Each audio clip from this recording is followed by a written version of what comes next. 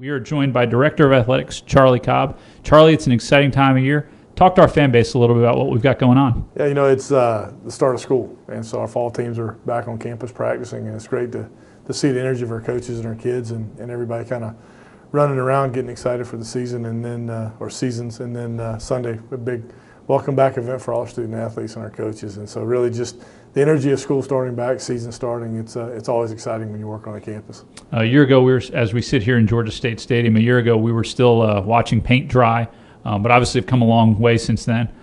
Talk about this past year, but also now phase 2 will be getting underway construction-wise before too long. Yeah, the stadium was such a massive project last summer, and really the challenge was to see if we could actually play the first game in the stadium, and we certainly met that mark and had a number of great events, including I think highlighted by the Foo Fighters concert in late April. But really excited about where the stadium can go. We've added a number of events outside of Georgia State football to the portfolio, and certainly we want to maximize the opportunities for events, candidly from a branding standpoint, but also a revenue standpoint for athletics. As far as phase 2, we're close to getting started with the actual construction. The designs have been completed. Really waiting on the process to work through. Looking to have it completed, the football suite completed by February by signing date. So certainly add to the locker room, which we think is one of the best in the country, and put the offices in the meeting space and the other facilities. Really to kind of finalize what we're doing from a football perspective here at the stadium and move to the next project. Speaking of football, obviously the home opener is just now about 2 weeks away against Kennesaw State on August 30th.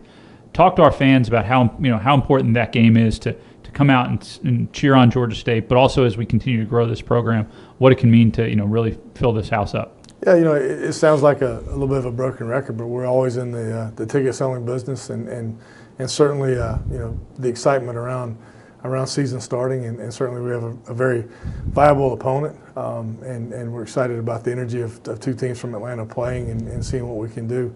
I know our guys are excited about the opportunity to play, and we need our fans to back behind us. And as you and I were talking a little bit off camera, part of the reason for doing the State of the Panthers really is to kind of engage and give a little bit of a behind the scenes thought process or a behind-the-scenes look at what we're trying to do from an athletic standpoint, and we've been really impressed with the response. We know that from the data that 15,000 people read the monthly newsletter, and really excited about that. But the challenge, frankly, is if all 15,000 people bought 2 tickets to the game on the 30th, and all of a sudden you're looking at a crowd of 30,000 people, just from people who obviously have a vested interest in our program and want to know more about what's going on. So, the more of those folks we can get to actually, engage, buy tickets, join the Panther Athletic Club, that's how we're going to build this program, and that's how Georgia State's going to build this program. It's not me, it's not you, it's not anybody here. It's everybody that's listening, watching,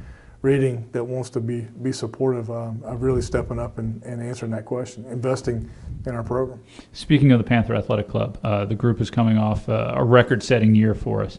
Obviously, that's great news, but at the same point, I know you want to keep pressing even further. You got to keep growing. If you're not growing, you're falling behind, and that's our challenge. We certainly think that we've got the ability to do some great things. I'm incredibly proud of our staff. We finished our 4th year with a balanced operating budget from an athletic standpoint, and so that's one of the mandates we have to operate within. And if you have more revenue, you have more dollars you can spend and do some other things. And certainly the stadium is helping us in that regard, and that's why we're doing the events. But at the end of the day, it's going to come down to people investing in our program, both from a donation standpoint and a ticket sales standpoint, to really make us be the program that we all want to be. Well, Charlie, we greatly appreciate your time, as we know it's a busy time of year, but we look forward to another State of the Panthers coming out in early September. Yeah, great. Appreciate it, Mike. Thanks.